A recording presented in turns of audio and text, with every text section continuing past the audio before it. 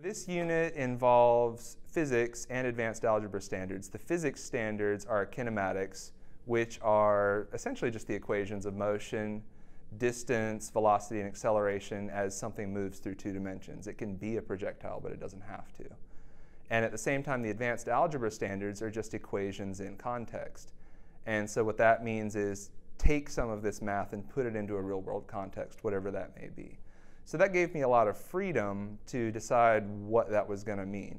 And so rather than just having it be mathematical equations and just having it be some algebra, it was really fun to be able to use a student suggestion, which is to work on Punkin Chunkin. And that lets us do everything you might want to do in a science or math unit.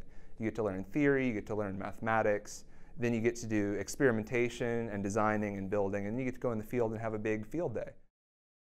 So as we've seen in the videos, Punkin Chunkin is pretty cool. It's using modern materials, modern know-how. They're using computer design programs as well as just ingenuity to throw these pumpkins for competition. And so we're actually going to do the same thing. We're going to have, later on in the year when we finish this unit, we're going to have a big pumpkin chunking competition. And it's going to be pretty much open design. You can throw them by hand. You can throw them by sling. You can throw them off a catapult. If you design an air cannon, I will allow you to use an air cannon. But any of the design methods that you've seen in the videos are open game. So what we're going to do after we've learned some of the physics is you guys are going to have time in class to design and build your catapults. And I'm going to review your designs to make sure, A, that they work, and B, that no one's going to get hurt.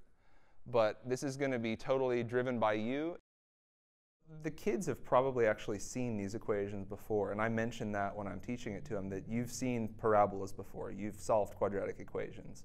Most of the kids I teach are already pretty well schooled in the kind of algebra we're doing.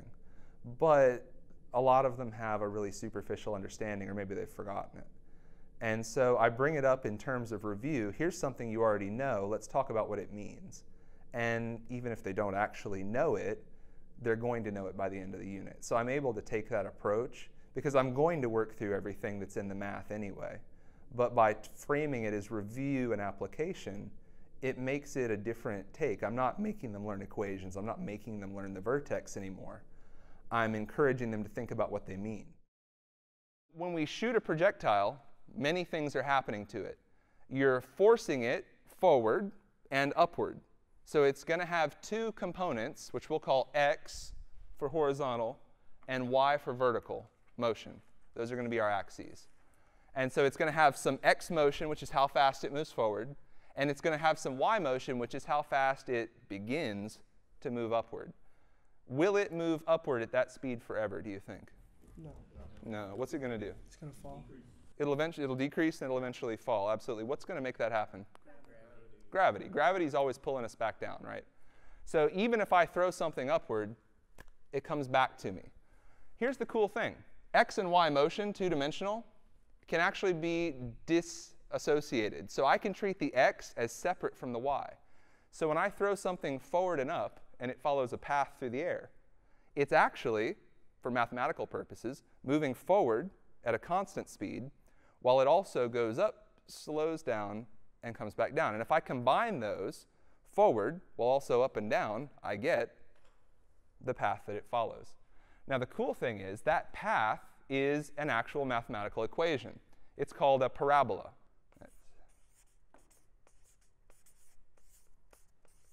You've certainly seen the equation before. It's also called a quadratic equation. So a quadratic equation models a parabola, and it has an x squared term, an x term, and a constant with no x at all. Each of those also has a coefficient, a, b, and c, that modifies that. So what does a quadratic equation look like when you graph it? Either like this or that. A u, usually.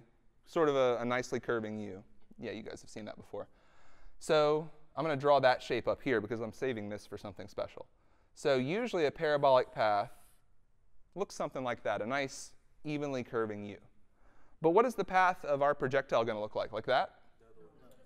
It's flipped upside down. So what that means is, on our equation, a would be negative. That's a mathematical implication of what we're learning. So our path is going to start wherever we are. We're going to call that the origin. and it's going to move up and over until it hits the ground at the target area. So there are several important points on a parabola that we need to think about. I can see 3 that would really matter on this parabola. What 3 points? Can anybody name one? The origin. Origin, absolutely, that's one. What's another one? I saw a hand. The end point. Absolutely, the end point. That's where it's going to land. That's really important. So we've got the start and the end point. What's the third? The highest. The highest point, absolutely, as far up as it goes. Beautiful. So where it ends and the highest point. Aside from those, do we really need more information to decide what the parabola is? Not so much. So if we know the origin, the end point, and how high it goes, we know everything we've really got to know to get our projectile where we want it. So we can actually solve this equation. We're not going to fully solve it right now, but we're going to learn some things about it. So when x is 0 at the starting point, what's y? 0. So one of the many points on this parabola is 0, 0, which looks like a person. What would we call the distance from the start point to where it hits the ground? What might you call that? What do we call how far a weapon will shoot, or how far something will fly through the air? Range. Range.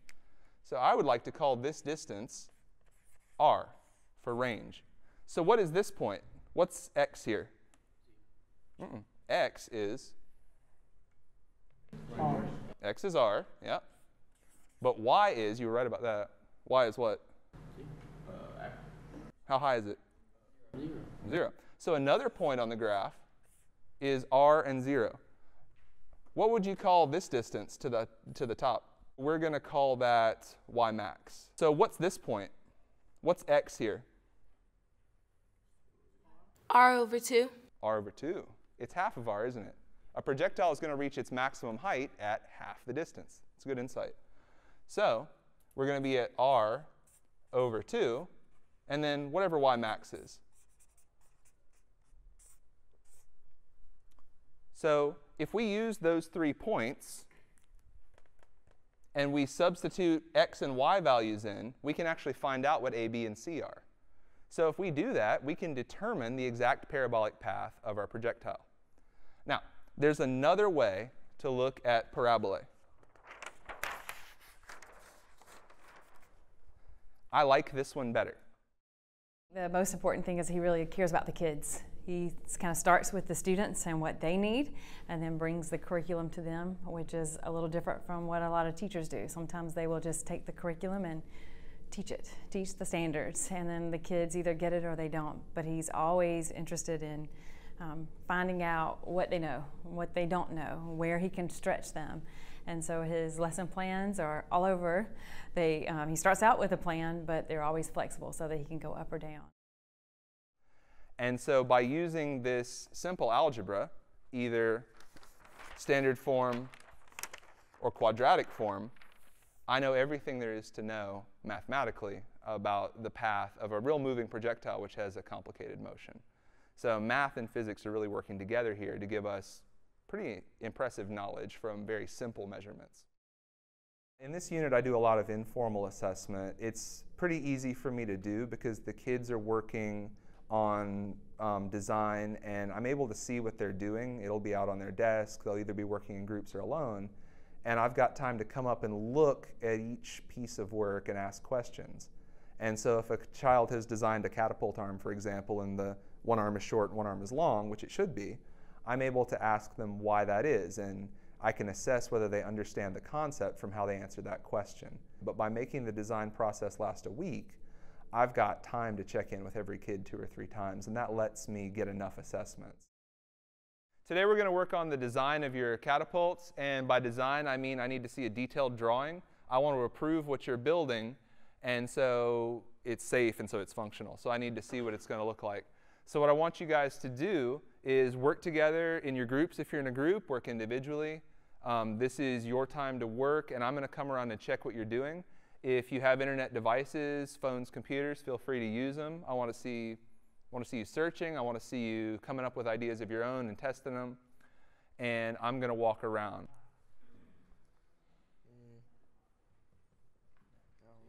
Don't know. We can look at some rubber online, see what you can get like cheap at Walmart or something.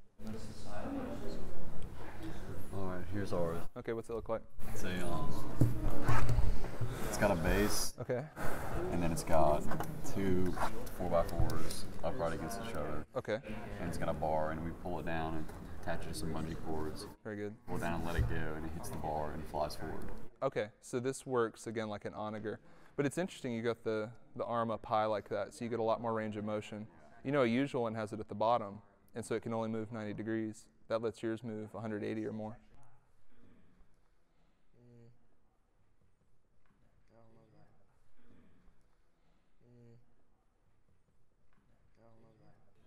And this is that model you guys had, right?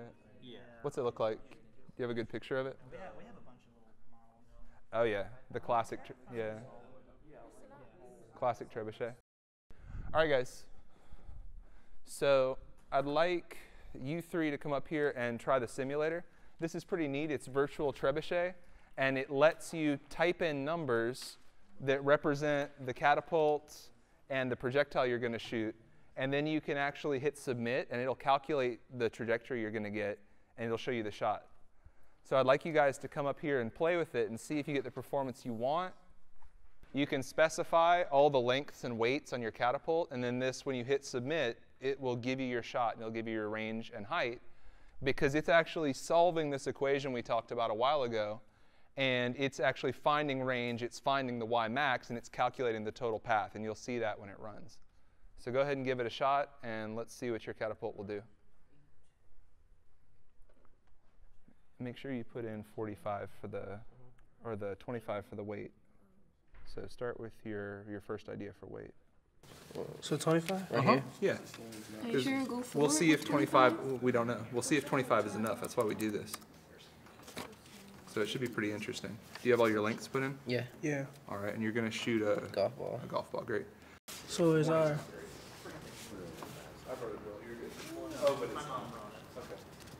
Wait, why is our length of like short arm really short? Where? See? This is the short arm. Yeah, right I'm here. saying why is it like really? Because you shorter don't want it than the long. long You don't arm? want it longer than the long arm. No, I'm saying.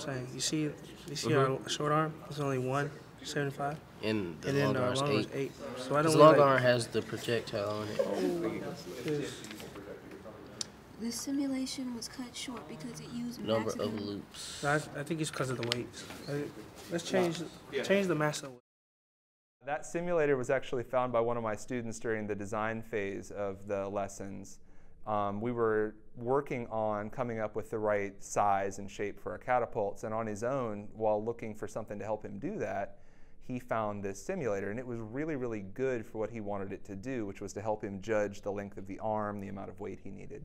It was so good that I immediately used it in class. I think the next day I brought it in and pulled it up on the screen and let the kids use it. And it gives them a range and a height, which relates immediately to that parabolic equation we've already learned.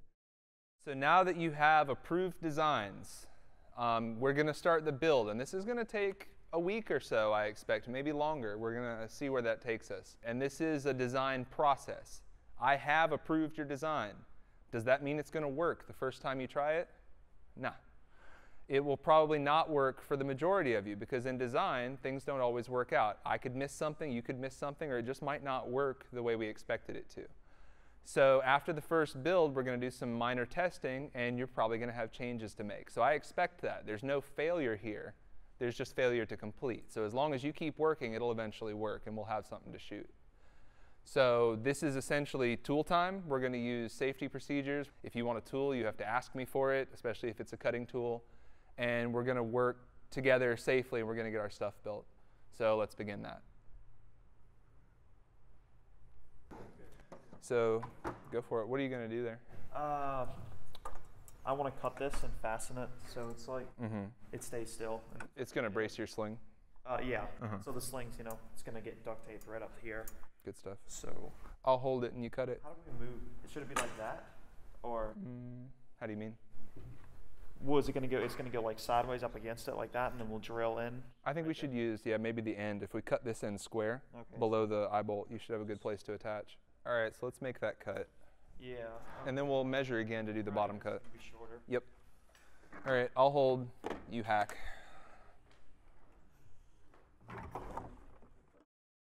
I'm a former engineer, and I consider the design process to be really enjoyable. And a lot of kids are not in that mindset. It may be intimidating to know that you're going to build something that may not work. And if it doesn't work, everybody's going to know because you're going to test it in class where people see it. And so I try to really discuss with them that the goal is not necessarily to make something perfect ever, let alone perfect on the first try, and that you're always improving. So we get the idea of iteration, which is where you test and rebuild and test and rebuild. And it's still difficult for some of them, especially the more shy ones, to realize that they're going to make something imperfect and other people are going to know. But over time, especially as they see some of the outgoing ones try it, and something breaks or it doesn't shoot, and we all laugh, and then we fix it and it shoots better the next time, sort of by osmosis almost, they absorb this idea that failure is not final, failure is a process of improvement.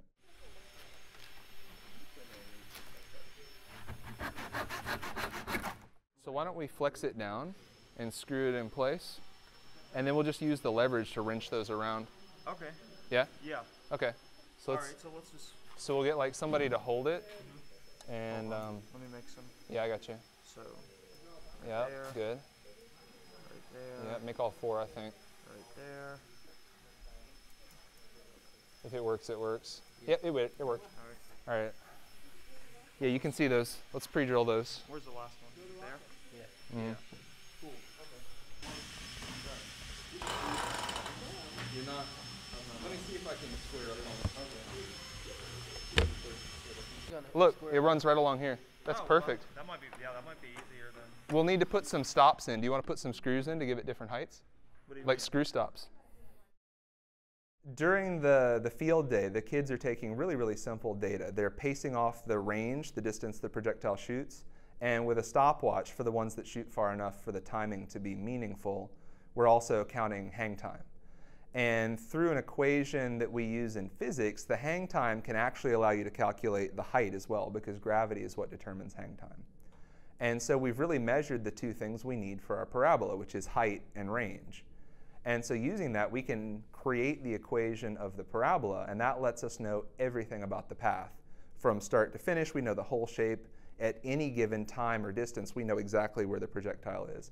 And the kids were amazed that with two simple readings like that, they could know everything about it.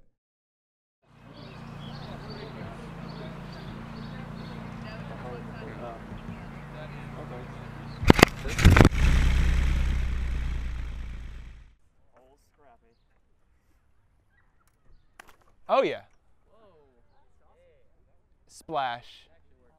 That's great. Pace it off. Big steps.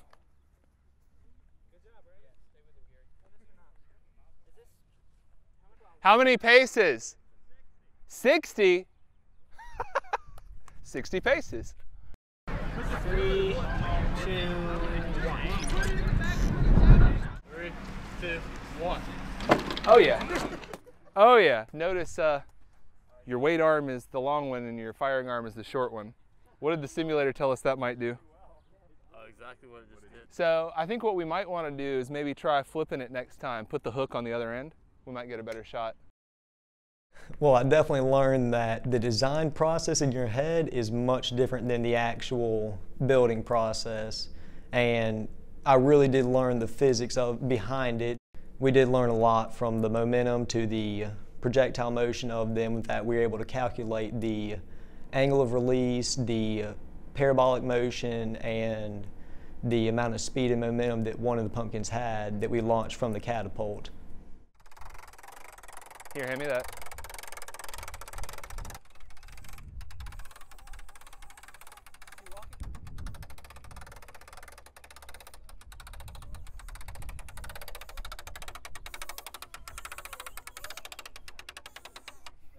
Go ahead and set the trigger. Just don't stand in front of it. Yeah, kick. If you were, and if this were to break or something, That would hurt. All right, let some tension. All right, back it out. Louis, you can let go now. It's got a safety rope on it. All right. All right, we are preparing to fire. Everybody get out of the fire zone. What do we launch? Do we launch one of those?